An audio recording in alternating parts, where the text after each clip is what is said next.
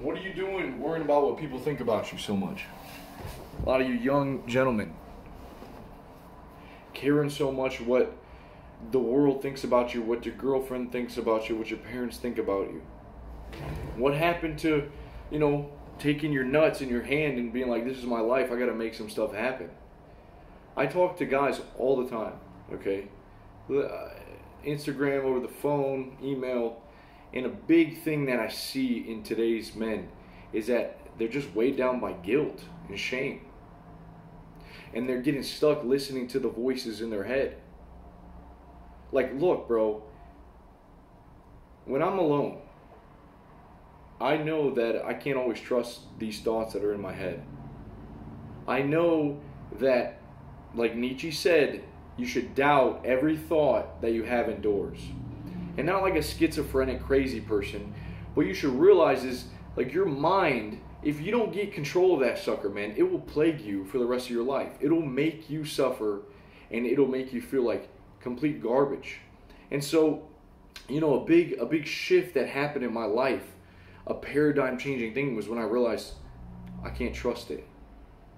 Okay? Because I know, look, some days I'm happy, some days I'm sad.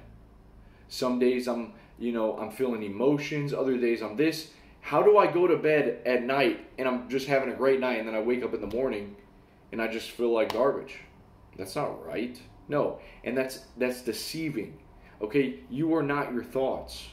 Okay, you're the actions. You're how you live.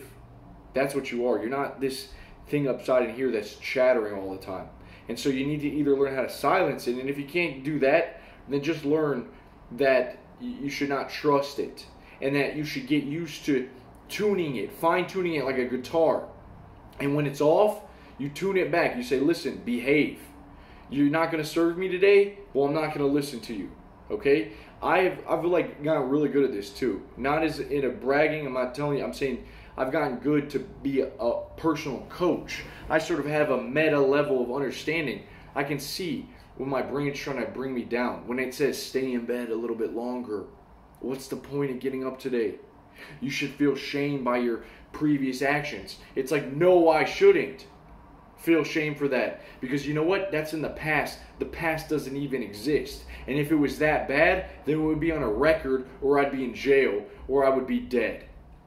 Okay? Listen, more than ever, men are meant to feel shame and stuff, and we're feeling it every time. I had a night where I went out, I got a little drunk, okay? And I might have acted a little bit foolish.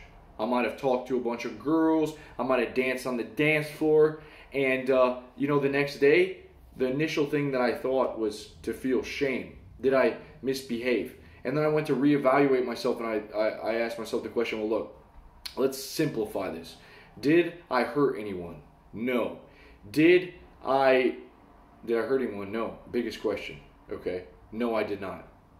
Did I ruin any relationships with myself or other people? No. Simple as that. And even if I did, it's like the level of shame these days, the bar is so low. It's like you do this, you feel shame, your brain starts working. Some previous action, you cheated or something.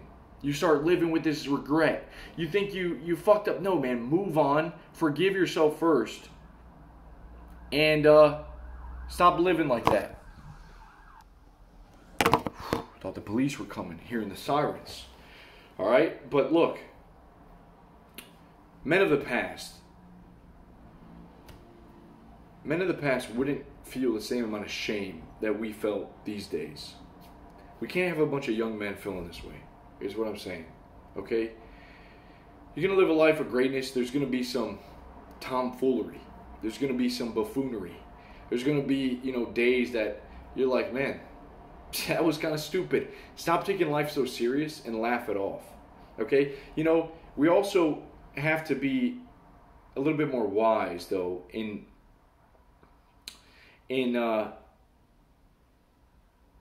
being true to ourselves. Okay? You ever hear the saying, you got like a wolf in sheep's clothing? No. You got to be a sheep in wolf's clothing. Okay?